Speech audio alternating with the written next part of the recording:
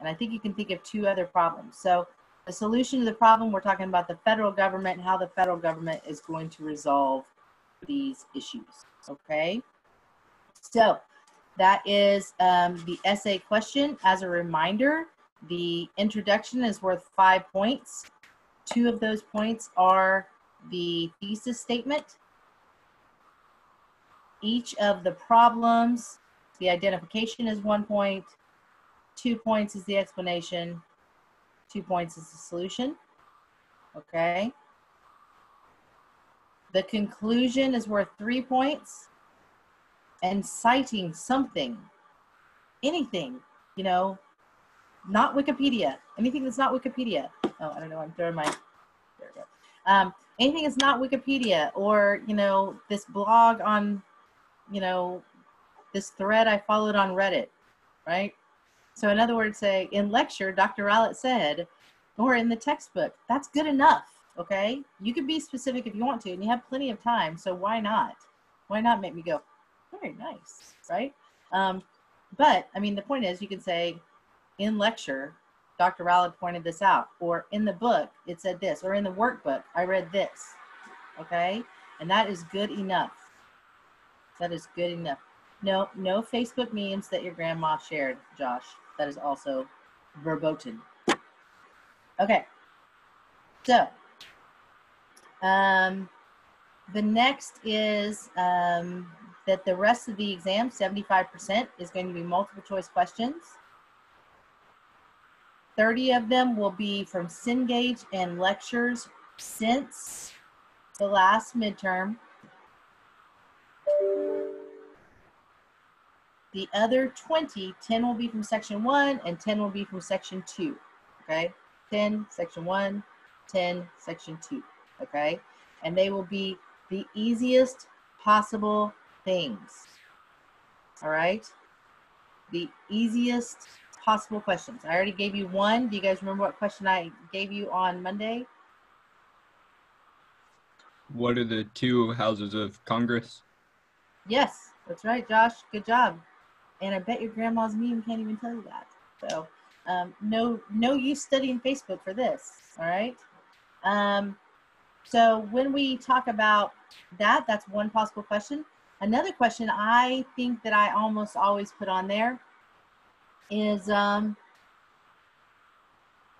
what was Brown versus Board of Education about? Can anybody tell me what the holding in Brown versus Board of Education is?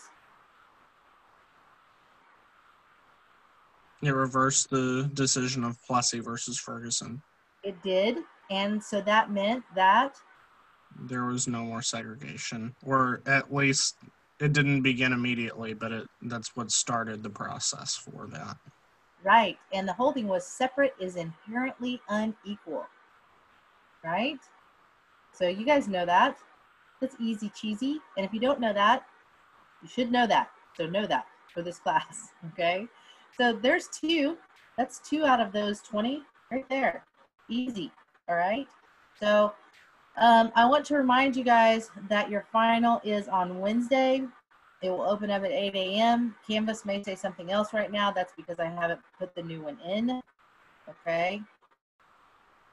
So it will open up at 8 a.m. on Wednesday. It will close at midnight on Wednesday. That is the time you have. So you will only have 2 hours once you open it to do it. Rebecca asked if you could cut and paste, so if you'd already written your essay, if you could put it in, and the answer is yes. So write your essay in advance and then study the multiple choice, right? It's pretty easy. Okay, so that's that. And now we're going to talk about, we're going to take roll. Eric, you ready for your last roll taking? Oh, I'm ready. Not to worry. The question is, are the students ready?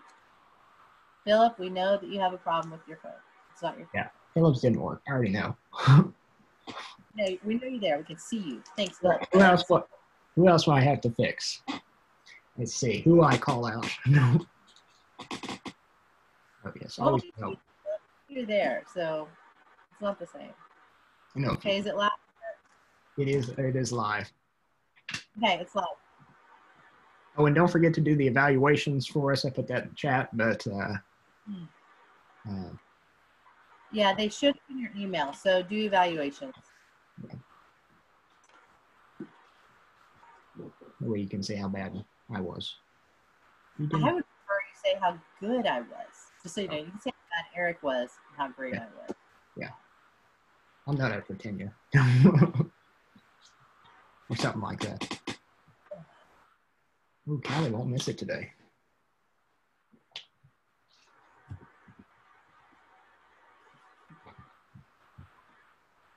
Okay, so today we're going to have a round table. You guys got to tell us what you thought was the most important problem in American politics. And now the fellows and I are going to tell you a problem that we see and how we think it should be fixed. All right, so since Eric is doing roll, I think I'm going to start with Michelle and then come back to Eric and then Manas, and then I will go to Rochelle. Okay? Okay, nothing like going first. So I think one of the major problems that we have is climate change and protecting our environment. And I know I read several papers on that. You know, the Earth's temperature is up like 1.8 degrees Fahrenheit due to human activities. It affects so much about our lives and our world. We have, you know, animal species going extinct. We have ecosystems in danger. Ocean temperatures up. Ice sheets are shrinking, sea levels are rising. I think it's only a matter of time until it affects, you know, our food security, our water supply. And it's just, I really strongly believe that we need to be better stewards of our environment and our planet. And so there are several things that the US federal government can do to help protect our environment. The first, and I think probably the most obvious one, would be switching from our reliance on fossil fuels to renewable energy sources. I think we need to, you know, actually enforce some of the regulations on the oil and gas industries to limit their emissions. We need to stop subsidizing them. We are still subsidizing fossil fuel industries, oil and gas. And then I think that in addition to that, we need to fund and subsidize renewable energy sources instead, and give like tax incentives for existing companies to switch to clean energy. We also could fund more research into renewable energy, including things like nuclear power, which has historically had kind of a bad connotation. People hear about nuclear power and they're worried that it's, you know, it's dangerous. We do have some problems to solve with it, like safety concerns, what to do about like waste disposal, things like that. But I think with more funding to research, I think, you know, it is a clean energy. Let's see, other things that we could research more that the government could fund would be things like technologies like batteries, how to make batteries to store some of the clean energy more affordable for consumers. So there are a lot of electric cars on the road already, something like a million electric cars on the road in the US, and the technology is becoming more affordable. I remember when electric cars first came out, they were just so much more expensive than, you know, gas-powered cars that it wasn't really feasible for a lot of people, myself included. But as that technology becomes more affordable, I think what we need to do is have the federal government really fund and make an effort to increase the infrastructure for electric vehicles, you know, more charging stations, and that can be a federally funded effort. They can also work with state and local governments to, you know, implement a plan and make electric cars more feasible. So the other idea for infrastructure that would be more environmentally friendly would be high-speed trains. I know that we have some Amtrak. Yes, I love high-speed trains. For anybody who has spent any time in Europe, it's amazing. You know, it's like every major city is linked. There's tons of stops along the way, but it's not like the US train system or the US bus system where it just takes so long that you don't want to do it. So I feel like if we had high-speed train, it would really lure some people away from using cars. And it also sort of equalizes opportunity, because even if you don't want to, or if you can't afford to own a car, whether it's electric or gas, you can afford a train ticket.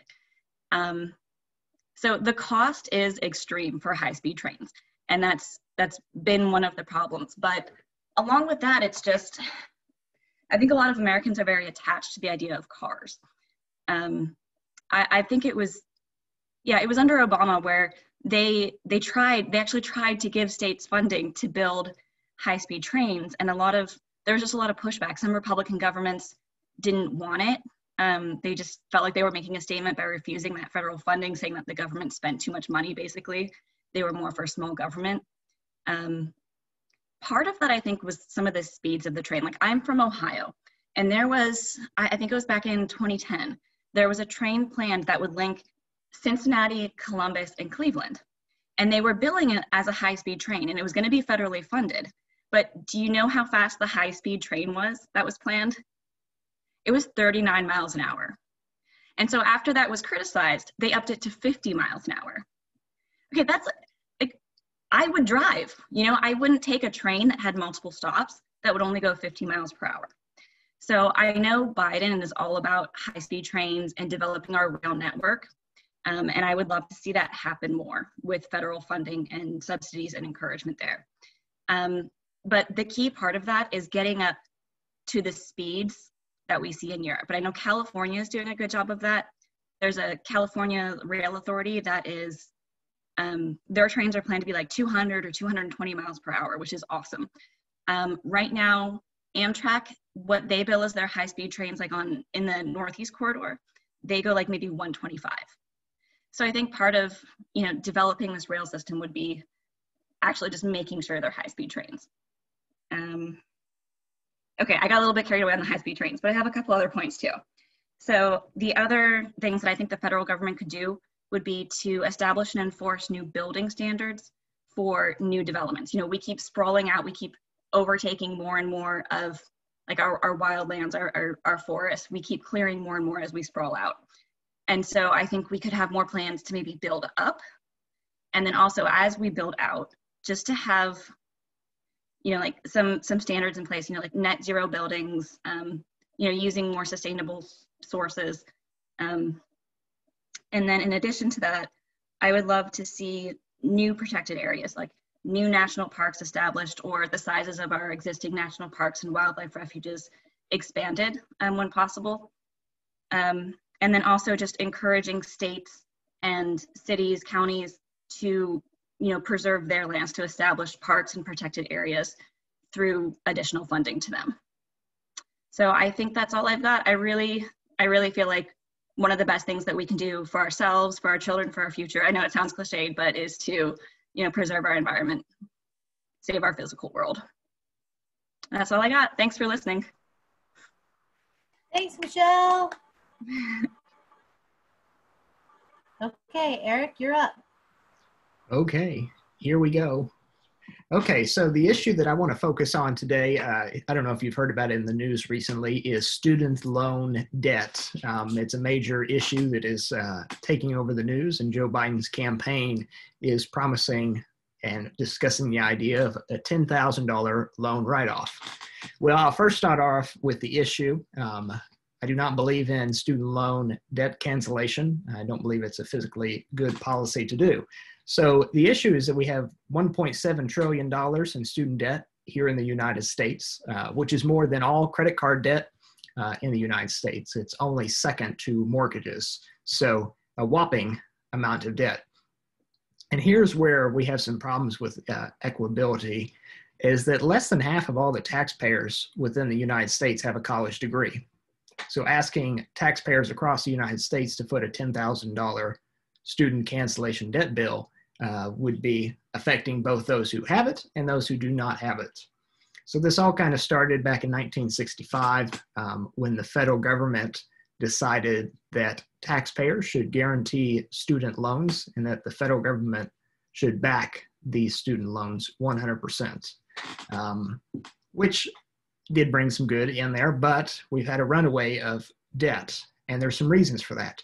The federal government does not look at credit scores, field of studies, and what your degree will be in, and whether it'll be, say, not profitable, but whether you'll actually use it in real life. I'm not going to go into majors that don't make any money, but there are some that are not as worthwhile to getting a job. You'll see that one day.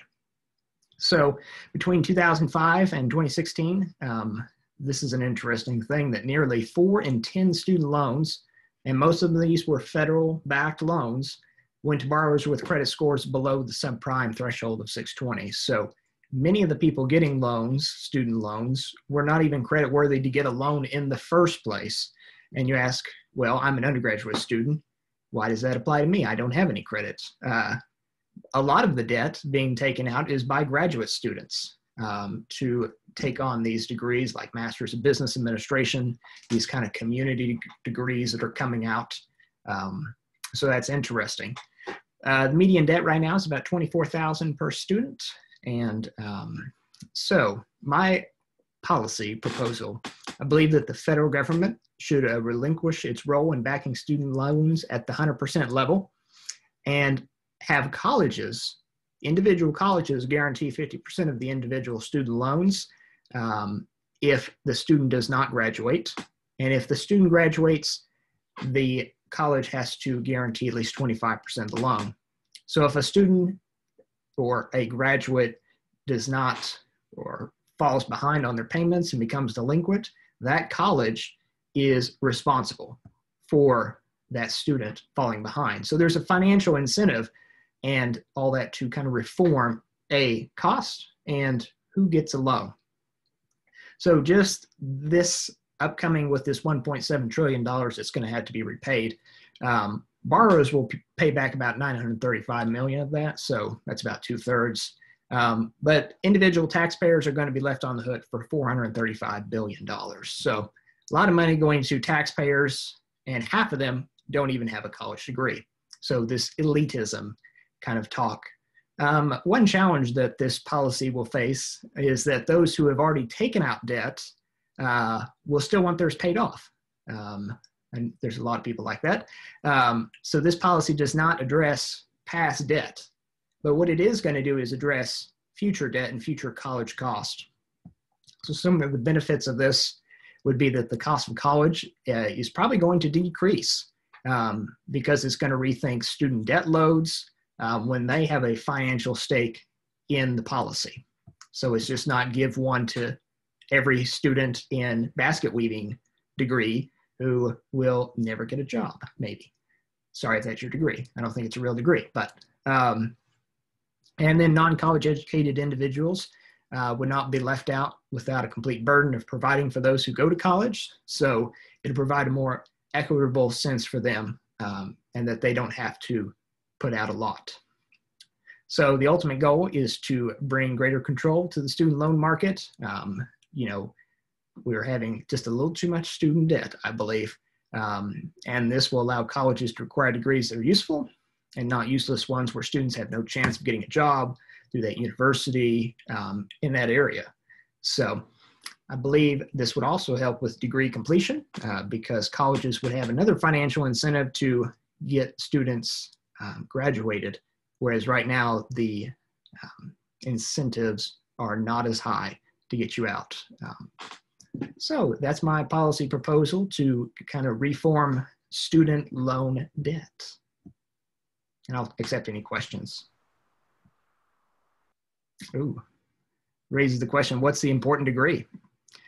So universities currently have to report to the federal government earnings on certain degrees after college, and that'll have to be looked at by legislatures, and it could be at a state level. That would have to be written into the policy.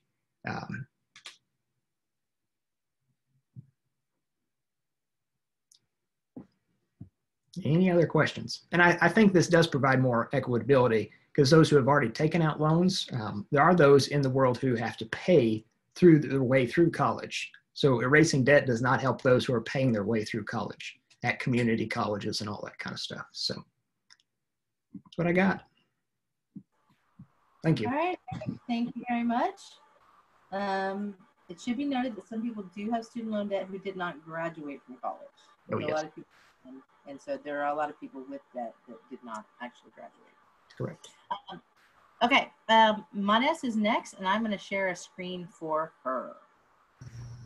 Thank you. So I am from Malawi, and I chose an issue that affects my country as well. So the problem I see in the world is that foreign aid is not effective in developing nations or recipient countries. We have two outliers, that's South Korea and Taiwan, where foreign aid has actually resulted in economic development. But for the rest of the world, foreign aid is not producing the intended outcomes. So when I talk about foreign aid being effective, I mean that it's producing the desired outcomes. The reason as to why that's the case, I'll speak for the case of Malawi. Since independence from the British in the 1960s, we were under a dictator. That was the downside. But foreign aid was effective.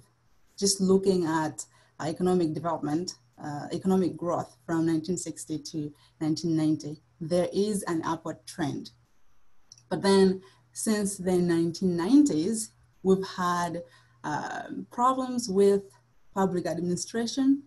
There's been really poor policies and corruption and all of those problems in developing countries. As a result, when foreign aid comes in, it is not used for the intended purposes, unfortunately. As a result, there is a negative correlation between foreign aid and economic development. And so there is this whole goal of foreign aid that the goal is to alleviate poverty in the world. But it's surprising that thus far we only have these two countries where foreign aid has been effective. And so I think that if we look at what South Korea did and what Taiwan did for them to use foreign aid effectively so that it produces the desired outcomes, we can do similar things in these other countries to make sure that people are not suffering as much as it is now. Foreign aid has been in existence for over 60 years now, and to me, it does not make sense that all this time, foreign aid has not reduced poverty in the most of the developing world. And so something is wrong. I do think that if it was effective, there would definitely be less people suffering today. I'm speaking from experience being from Malawi. There are a lot of people who do not have jobs. That doesn't make sense to me.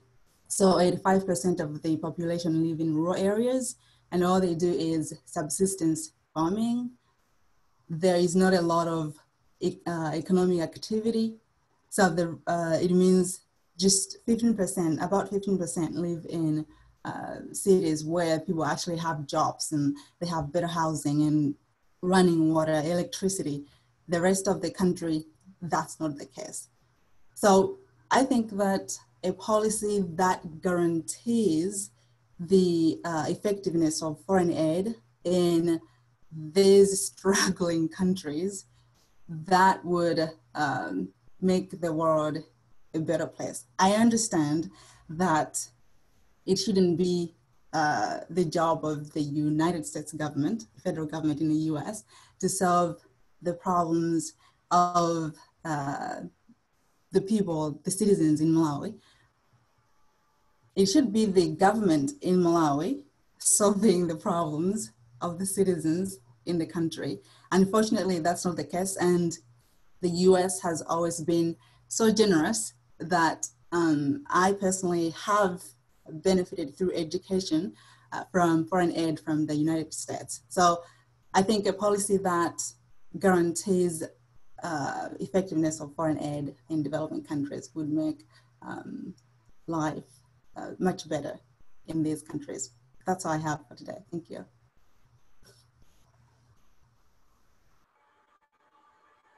Thank you, Manes. Any questions?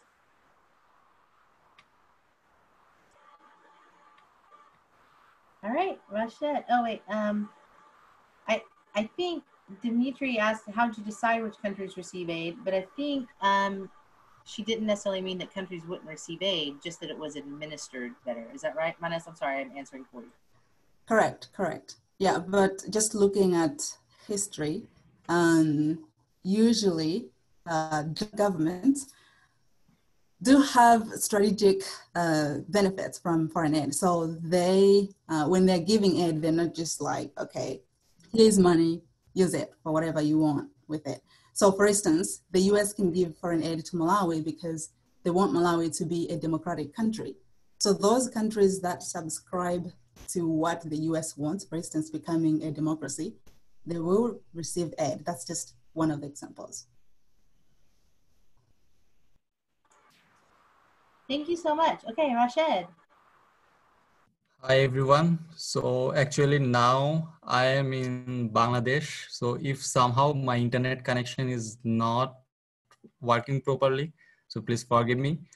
So for today's, I think my most important policy should be the minimum wage. So when I was thinking what policy should we take to save the world, so I was thinking that we should take a policy which will directly affect the life of the people in the society.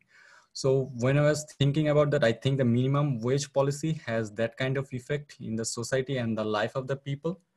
So actually, what do we mean by the minimum wage policy? So International Labour Organization actually says that the minimum amount of remuneration that an employer is required to pay wage earner for the work performed during a given period, which cannot be reduced by collective agreement or an individual contract.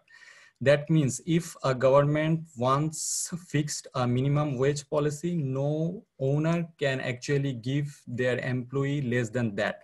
So it actually gives the employees the power to bargain with the owners and actually they ensure their rights. So what is the actual situation in the USA about the minimum wage? We can see that USA has a minimum wage policy that named Fair Labor Standard Act that is enacted in 2009. According to that law, every US institution has to pay minimum $7.25 since 2009. And we can see that 29 US states actually has higher minimum wage rate than that. So what is the problem there? So we can see that the wage rate is actually fixed in 2009. After that, there is no ramification of that. After 2009, there is monetary inflation and the increase in the living standard. So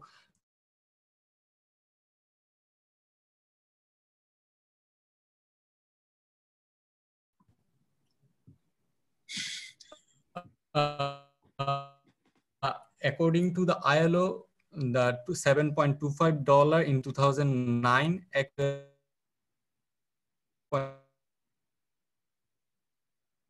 Rashid, you're breaking up.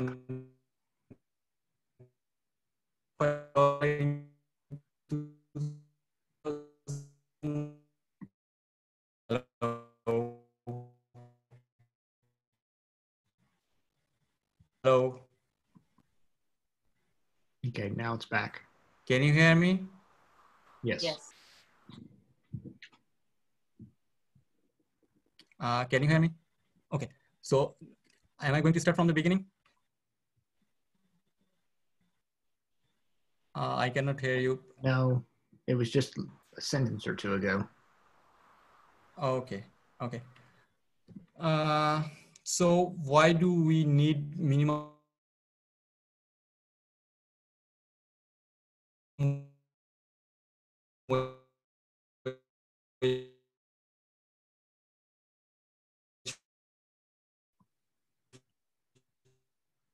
I think it's breaking up again for me.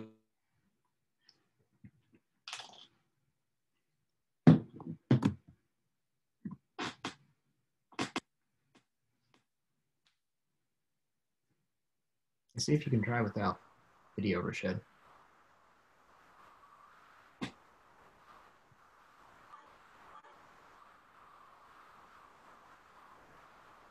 Rashad, the last thing that we heard was that talking about the difference in states, and then you were talking about the change in 2009.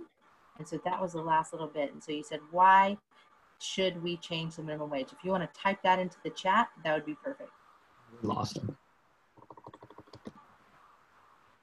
Lost him from Zoom. The ancient ones, Philip, or the modern ones? Good question. All right. I think you guys got the idea from Rashad. And so I'm going to put a poll. Which policy do you most identify with of the ones that each of the fellows talked about? I have activated that poll. And I'm going to take the time and I'm going to talk for just a second. And I'm going to tell you what I think. Sorry, Zoom kicked me out. It's okay, Rashad.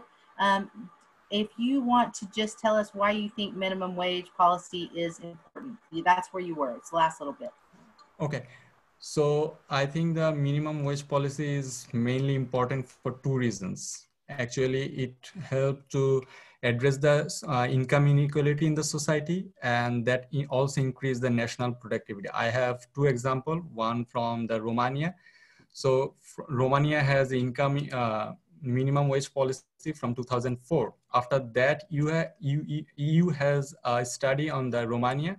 They say see that from the 2004 to 2018, actually, after enacting the minimum wage policy, the income inequality between the rich and poor significantly decreased in the Romania. It is 29% decreased within 14 years. That is a huge impact in case of the economic sector. Also, it increased the national productivity. There is a 40 years study in European Union about the minimum wage policy. They show that after every minimum wage policy, there is a huge boost in the income productivity of the labor, because when there is a minimum wage policy, actually labor doesn't have to think about their economic condition, and they are more stable and motivated to do works. So for after every minimum wage policy for 3 to 5 years, there is a boost in the productivity of the labor forces. And I have another point is that there is a huge obstacle to implement that policy. One of the obstacle is ideological obstacle. We know that most of the Western Hemisphere country actually ruled by the new liberal economic policy. According to the new liberal economic policy, government can't intervene in the market. But when there is a minimum wage policy, government actually fixes the minimum wage. So there is an ideological obstacle there from that point of view. But we have to make sure to show that though there is a government intervention, but if there is a minimum wage policy, that actually helps the economy. So by that way, we can just overcome that. And I think for the policy level, government can establish a national wage commission and give incentives to the owners who implemented the policy. I'm trying to make it short because my internet connection is already again disturbing. Can you guys hear me? Yeah. Okay. Any questions?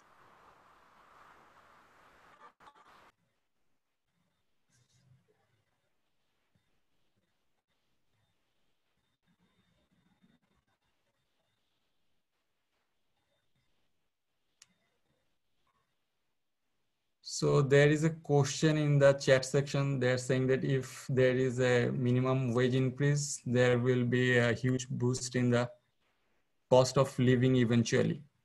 So that's why about the minimum wage commission. So after every 10 years, minimum wage commission will actually revisit their decision and to try to readjust the minimum wage policy according to the market situation of that time. So suppose there is a policy from 2009 to now. So now US should revisit their policy and try to fix the minimum wage level. That should be more than the $7.25.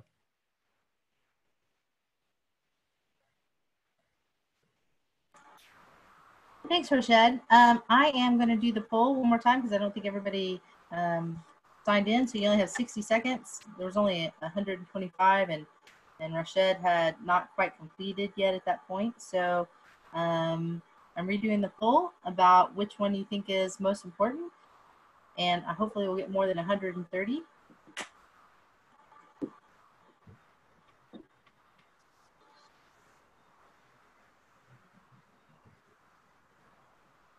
There's about 30 seconds left in the poll. I still have your vote over there, Philip.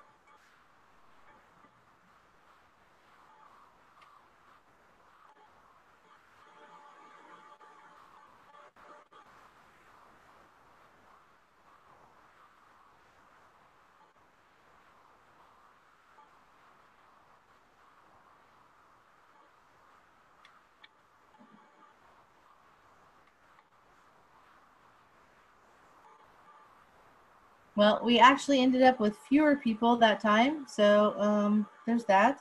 People like your beard. That's important, right? About 50% are going to say address global warming.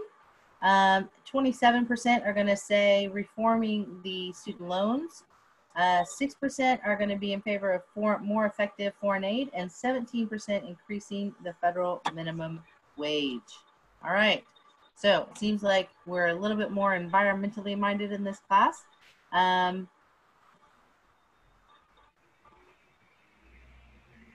want a variety of issues. There have to be two problems. So it could be two distinct problems, clean air and clean water, for example, right? I mean, those are two distinct problems. But it can't just be the environment. You solve it by more electric cars, or you solve it by, as Michelle said, hydroelectric trains. Not hydroelectric trains, electromagnetic trains. Hydroelectric trains, that's awesome.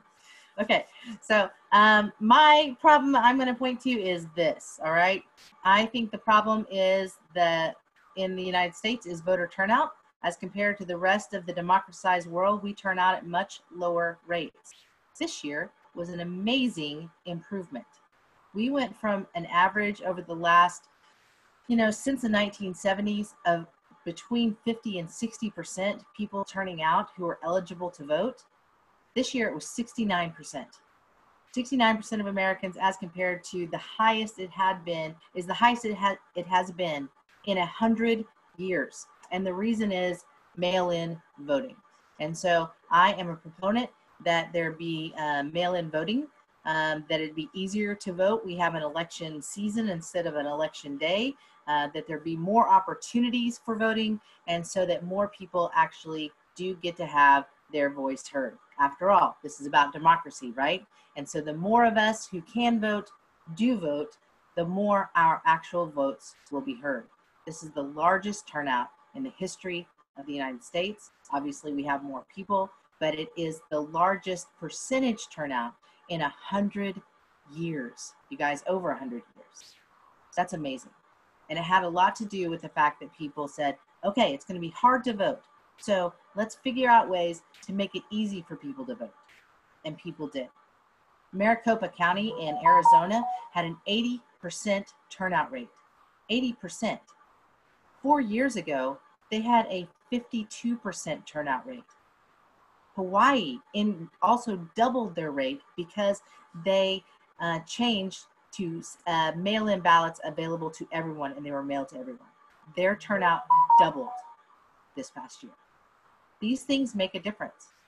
And so if you actually want to hear the voice of people, if you want democracy to work, then mine is mail-in voting. All right. So we have heard from you guys as far as what you think are most important, because you wrote papers, which I really appreciated.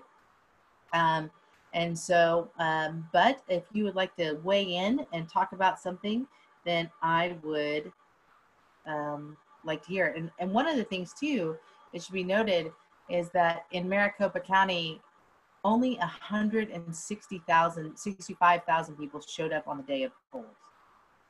Think about that. 165,000 and 2 million voted remotely or previously or by mail. Okay. All right.